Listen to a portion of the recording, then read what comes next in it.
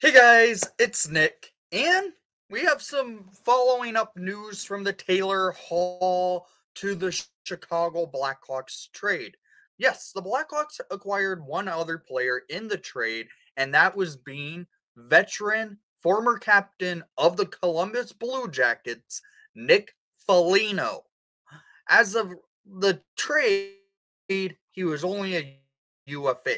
And I kind of thought, okay, I expect the Hawks to probably be signing him to a contract extension for the team. And they do. They make the announcement a little bit about 15 hours later, and that is Nick Foligno signed to a 1 year deal for $4 million cap hit.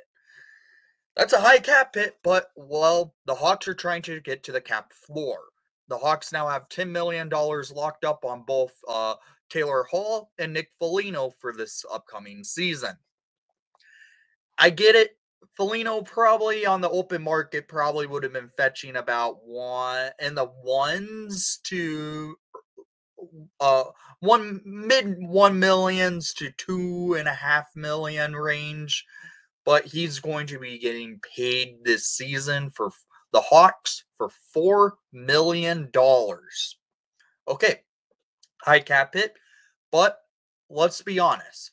What does Foligno bring to the Hawks that they kind of are lacking? Veteran presence and leadership quality. I get it. We have our leadership core quality player in Connor Murphy, who, in my opinion, is the unofficial captain of the Chicago Blackhawks. I don't think they're going to name a captain this upcoming season, but we'll see what happens there because we all know Jonathan Taza isn't returning to the Hawks. But Nick Foligno brings a veteran leadership quality to the Hawks forward core. He's probably going to be playing bottom line minutes, but whatever. He brings leadership to the locker room for the young players coming up. And I like that. Are we overpaying Foligno? Yes. But does it affect the Hawks in any way? No, it really doesn't hurt the Hawks in any way because the Hawks have a ton of salary cap space to add. They don't have to worry too much about salary cap space for a while because this is only a 1 year deal and it's not going to hurt the Hawks in any way because how the Hawks cap structure is, I will pull that up right now. It's not too terrible because they are sitting with a total amount of cap space of $27 million. $27.5 million roughly. That's a lot of cap space. And they can still sign players this upcoming Saturday. Maybe bringing back a Max Domi. Maybe signing a JT Compher. Who knows? This signing for Nick Foligno, what it brings, the Hawks have a veteran present leader in the locker room. And that is going to be something this team is going to want to have for the young players coming up. And, well, Foligno coming to the Hawks, I like it. I get it at the back end of his career, but he brings that quality of leadership with him to a locker room.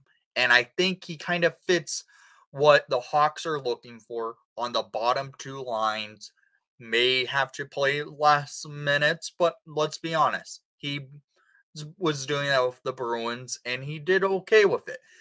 Last season alone with the Bruins, he actually had a pretty good season, if I remember correctly, by pulling up his hockey reference. He ended up the season with 10 goals, 16 assists for 26 points in 60 games played with the Bruins. That's actually not bad for a player on the back end of his career. So Nick Foligno signed for 1 year, $4 million. Also, this was a okay deal for me, even though high cap it. Down in the comments down below, I want to hear what your thoughts are on the signing.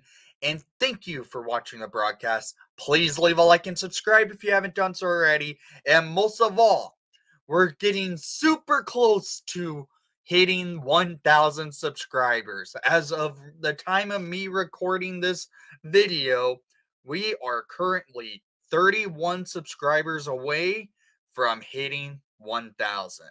And thank you for watching the broadcast. Please leave a like and subscribe if you haven't done so already. And most of all, one day till Connor Bedard.